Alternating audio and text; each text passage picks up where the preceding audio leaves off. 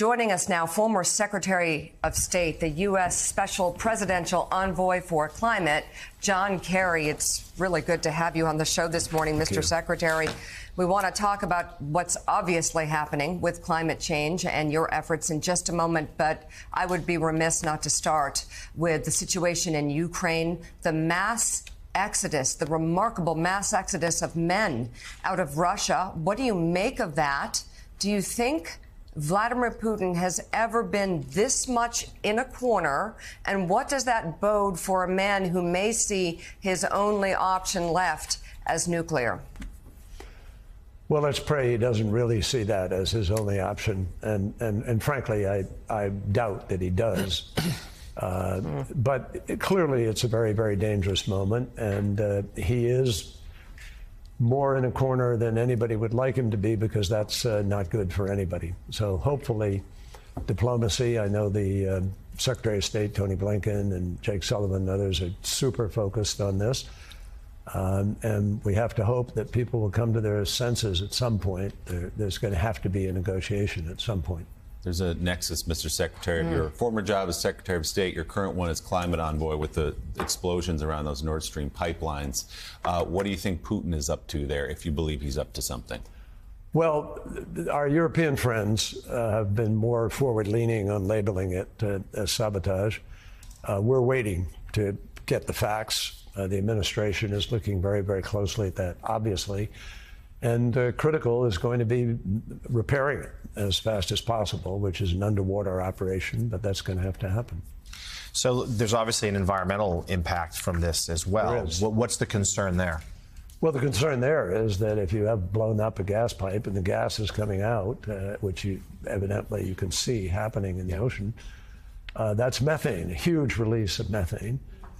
Unburned gas is the most, the methane that leaks is the most destructive gas. It's 20 to 80 times more damaging and destructive than CO2, than the burned gas. It's responsible overall for half of the warming of the planet. So we've actually, on the good side of the story, President Biden announced a methane pledge in Glasgow last year. We have 122 nations that have joined in this pledge to reduce methane leaks by 30% by 2030. If we did that, and I believe we will be able to do it, we have more and more nations signing up. It's the equivalent of every automobile, every truck, every car, every airplane in the world going to zero by 2030, zero emissions. So that's a huge grab if we can get it. And very excitingly, the Senate passed the Kigali Amendment this week, which is the first environmental treaty to pass in about 30 years. And that will also probably help in the cooling of the planet by about 0.2 degrees Celsius. So that's a big step forward to finally ratify it, make it the law of our land, and have the United States step up. And President Biden and the team and the Senate should be congratulated for making that happen.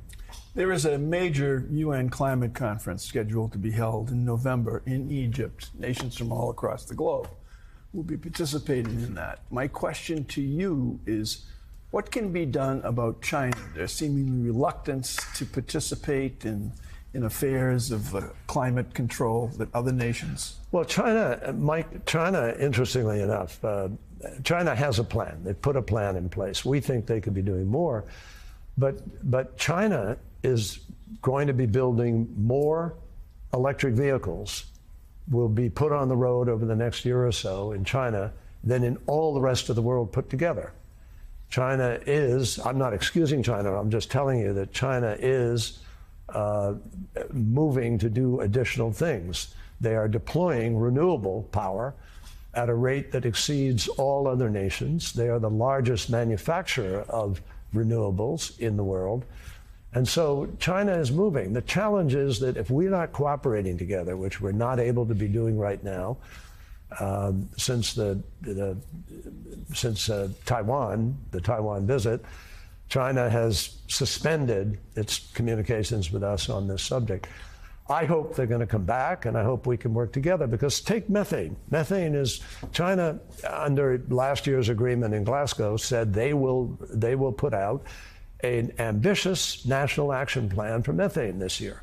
We were working on that together. How do you do it? What's the best way to approach it? We could actually be helpful. And they could be helpful to the rest of the world and to us in reciprocal efforts that we make. China is deploying a massive amount of renewables right now. And so we want China to be able to move faster, do more, and it works better when we're able to cooperate. But China will be in Sharm el-Sheikh. China will come. China will say to the world what it's doing, but I don't think it'll have quite as much impact as if we were able to cooperate together. There'll be about 30,000 people coming to Sharm el-Sheikh. It's going to be a massive meeting. Africa is front and center in this particular meeting because it's taking place in Africa. And we are all assembling in Africa in a few days for what's called the pre-COP, where we try to minimize the capacity for thorny issues to get in the way and to destroy the momentum and so forth. We're very hopeful, but scientists are warning us. I mean, this is where this is urgent. And yes, the world has to deal with Ukraine and the world has to deal with inflation, but we also have to deal with an existential crisis, which is the climate crisis. And Mother Nature could not be more clear to everybody about the dangers. Very well-respected scientists warned us a week or two ago that we may have reached 5 tipping points. We may be past them, we may not, we don't know. But the Arctic, the Antarctic, the permafrost, the coral reefs, and the Barents Sea. That could have, I mean, that does have absolutely dramatic, life-threatening implications if we don't deal with it rapidly. And the administration, as you know well, has made this issue a priority. The Inflation Reduction Act included $369 billion toward climate renewable energy programs. For people watching out there, that's a huge number. What does it mean practically, though? How do things Well, in change? practical terms, President Biden succeeded in achieving a extraordinarily important piece of legislation which has implications way beyond just the United States. This legislation will have an impact on the available technologies to the rest of the world. And the rest of the world is suddenly, look, we just had a huge energy summit in Pittsburgh with ministers from around the world, and they're all talking about the Inflation Reduction Act and the impact it's going to have on them, because they see the U.S. moving forward on technology, research, development, on deployment, on direct air carbon capture or battery storage or other kinds of storage or green hydrogen. I mean, all these different technologies that are going to change economies around the world. And they're now saying, wow, the United States of America is moving forward. That's going to have an impact on us. And they also don't want to be left behind. So they're saying, hey, we better get our own act moving on this. So the Inflation Reduction Act will be an accelerator of action way beyond just what happens in the States. But in the States, it not only has implications for people's health care, which will be cheaper, for drugs that will be cheaper, prescription drugs. It has limits on for lower income folks. They will not, anybody earning $400,000 or less is not going to pay a dime more. It has reduction on the deficit in it, but most importantly, it has really serious money as incentive for the deployment of renewables, for the manufacture of renewables, for the deployment of electric vehicles, the infrastructure for it. This is a job creator. You hear that a lot in politics, as people are saying, this is a massive job creator, and it's going to put the United States of America in a very strong position to be leading on a global basis. Former Secretary of State, now U.S. Special Presidential Envoy for Climate, John Kerry. We spared you the discussion about the Red Sox. I heard Just it. Keep it to climate.